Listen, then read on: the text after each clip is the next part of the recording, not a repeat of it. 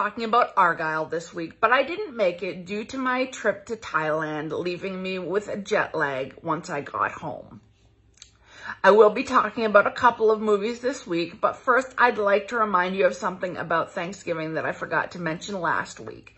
Thanksgiving took place in Plymouth, which is obviously near Boston. They used that as an excuse to do a very bad Boston accent. I noticed this when I listened to the police officer in the movie. Now, maybe that was actually supposed to be part of their comic relief. If it was not, it wasn't a good Boston accent.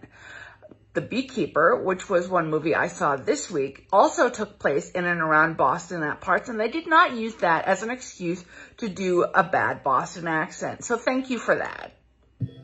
I just got a message saying that there's a problem with my computer. Yes, ma'am, we got this. Yesterday she shot herself. The Beekeeper was a bit cheesy, but there was some interesting twists and turns as they revealed the plot. And there was barely anything in terms of relationships between men and women. It was nice just to see action, especially driven by some women characters. The Beekeeper is a film that was packed with action, which means violence, violence, violence, and that means leave the kiddos at home. There wasn't much in the way of TNA, if you know what I mean. So if that's what you're looking for, you might want to buy a ticket to something else. I specifically enjoyed the explosions. I love when they do pyrotechnics on the big screen. I really enjoyed The Beekeeper this weekend, and it's a good reminder that the law and justice are not always on the same side. However, I must remind you against getting ideas from the main character of this film. His vigilantism is not something you want to mimic, and it could wind you up in jail. There are always other alternatives of things you can do, like voting or writing letters to your governmental officials.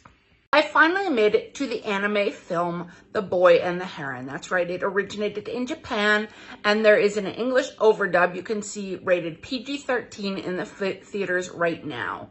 I thought it was imaginative, it was magical, it was a ride through many different worlds. It was exciting, except for there's one part where the young child exhibits a scene of self-harm, and I was really disturbed by that, especially because they used it as a piece in an entertainment film, and I don't like that idea. Other than that, you know, go give it a try, see what you think. Anime tends to be fun, although there are many different types of anime.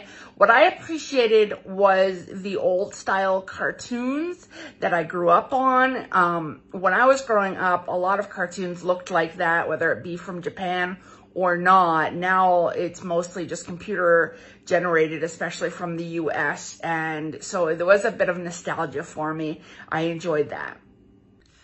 I did feel like the subject matter covered in parts of The Boy and the Heron were a little bit mature for really young viewers. And then I looked at the rating, and it is rated PG-13, just so you are aware. Oh, and the voices included Mark Hamill, Christian Bale, Willem Dafoe, and the guy from Twilight, whatever the hell his name is. Yeah, I thought that was neat too. They were all in the overdub for the English version.